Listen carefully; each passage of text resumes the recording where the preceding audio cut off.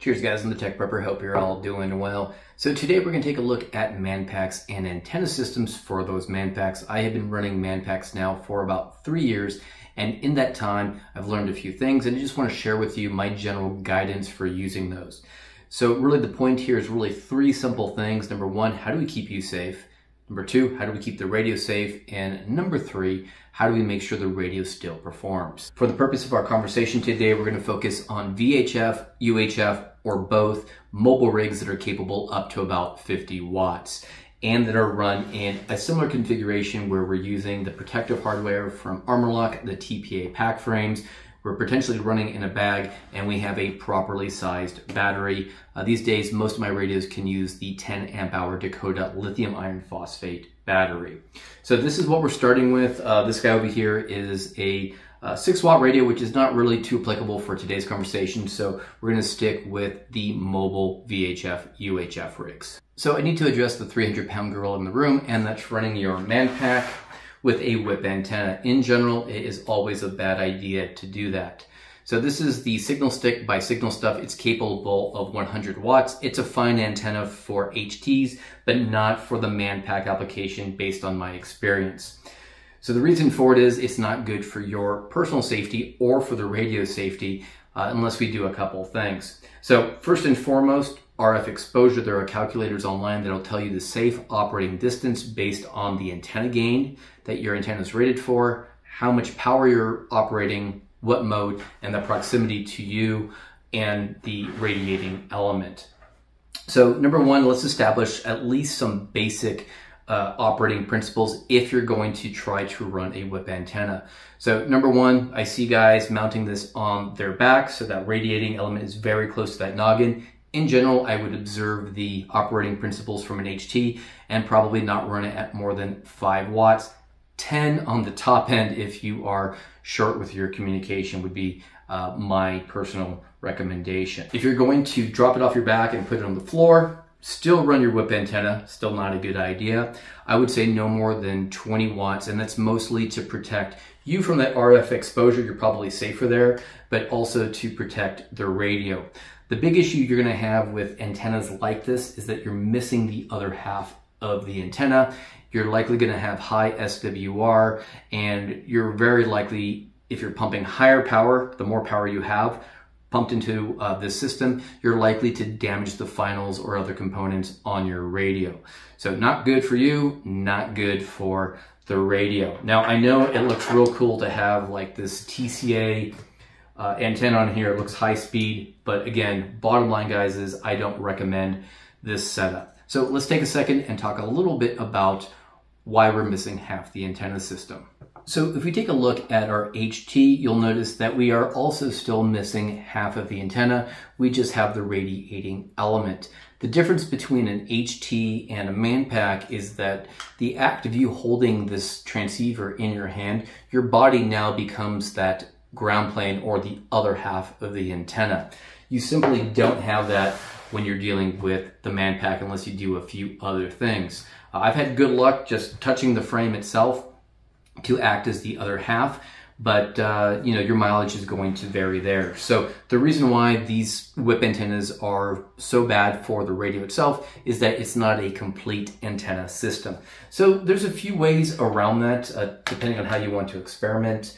There's a lot of guys out there who absolutely insist the best way to get performance out of your HT is to, in addition to your body acting as the ground, is to create something called a tiger tail. And I'm just using an eyelet here, and I'm putting that over the shield side of the antenna, and then we drop this guy on. So almost like a dipole, we have two halves of the antenna, and this is how we get better performance.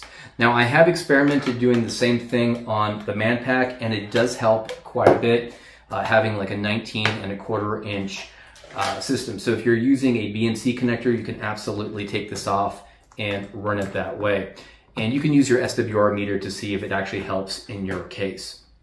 Another thing that I've been experimenting with, and I've got an example over here with the 818, is actually doing a better ground. And I've come up with a few ideas. So inside the pack here, I have a ground lug that I've attached to an eyelet and a little bit of electrical cable with a connector here. And I have two types of connectors. The first one here basically mates with this bullet here. You can use Anderson power poles or whatever. And now I can also connect this thing to a ground stake to establish a better ground, or I can connect it to like the water pipe in my house. So really great way to improve the SWR and performance of that antenna if you're going to run it as a whip. In fact, this is a great recommendation regardless if you're running the whip or not. The other thing I found this really helpful on HF is just doing like a 19-foot counterpoise.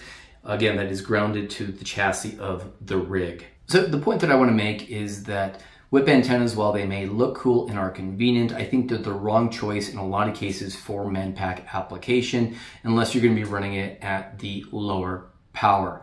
Again, putting like a whip antenna with the Manpack on the ground is not going to perform well, period, because you're just too low to the ground. You might as well just use your HT.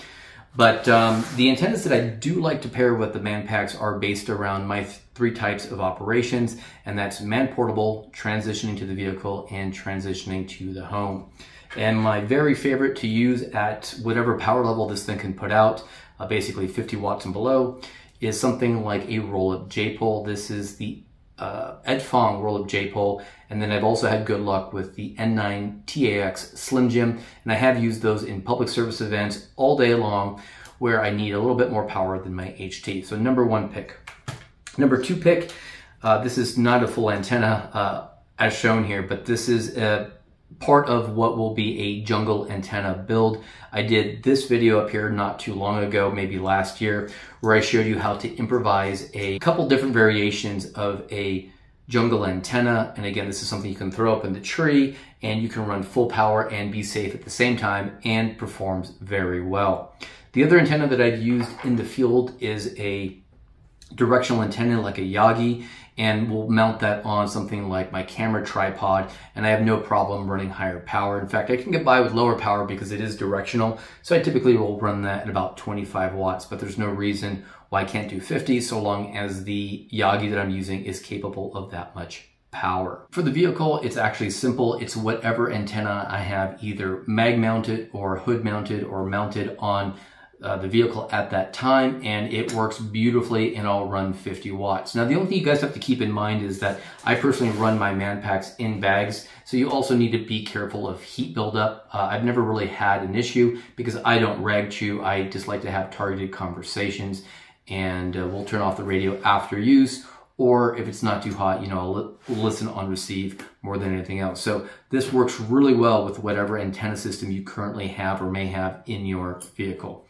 And then third up, I've got the shack right behind me. I have a feed line coming into the shack, and I have a couple of VHF, UHF antennas on the roof. That also works perfectly fine at full power. Again, same caution on being cognizant of how much heat buildup you're going to have in the bag. So guys, I hope you enjoyed this quick video. I just wanted to go ahead and share with you how to safely operate using a Manpack and just reset some expectations, because I'm seeing a lot of new people come in who really like the look and the aesthetics from a tactical perspective, and especially love those tactical antennas. And again, bottom line here is we need to be careful about our personal safety. We don't want to damage our high-end gear, so we need to be cognizant of the things we do that could damage it.